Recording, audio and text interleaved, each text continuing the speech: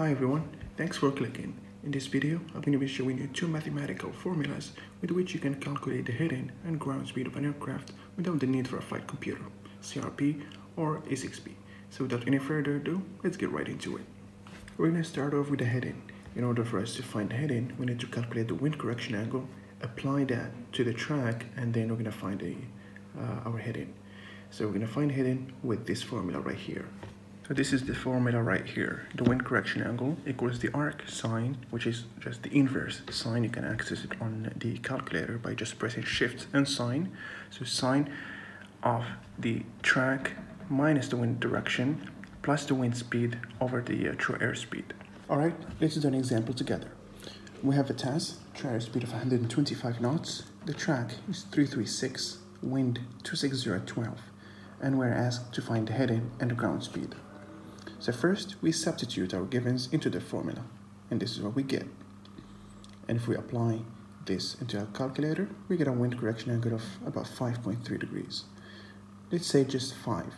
So the track is 336, and the wind is blowing from the left, so we correct into the wind. So the track minus the wind correction angle, which is 336 minus 5 degrees, and we get a heading of roughly 331.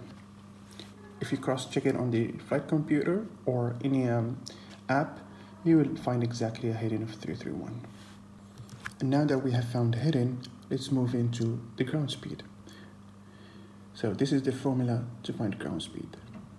It's the square root of the test squared plus wind speed squared minus 2 times the task times the wind speed times the cosine of the heading minus the wind direction.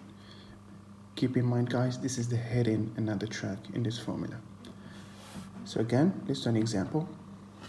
Now let's substitute our givens into the formula.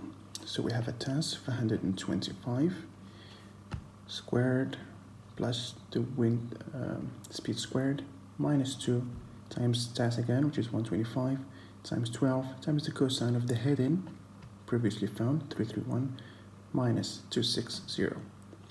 We get about 121.6, so we'll round it up to 122, and this is how we do it in the calculator. All right, this is the calculator, guys. So first the square root, and then we have 125 squared plus 12 squared minus 2, and then we open a parentheses times the task 125 times wind speed 12 times the cosine of the heading 331 minus wind direction 260, and we close the parentheses twice, and this is what we get, 121.6, so it's roughly 122 knots ground speed.